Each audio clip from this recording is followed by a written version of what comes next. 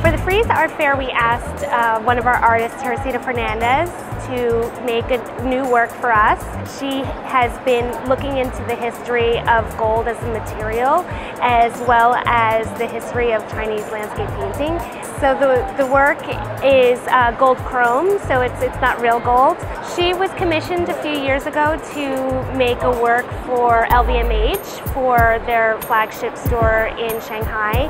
And she created a sculpture called Yellow Mountains, and it's an inverted sculpture that hangs from the ceiling.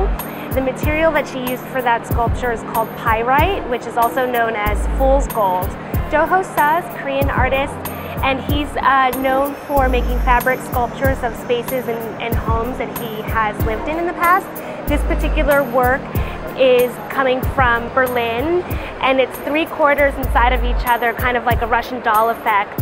They're the quarters in his apartment where he lived in Berlin 2009 to 2010 while he was there for residency. This is a freestanding sculpture, and it's also very easy to kind of fold up and you know, you just pop it up anywhere. And that's part of the idea behind the work as well, is that you carry your home with you.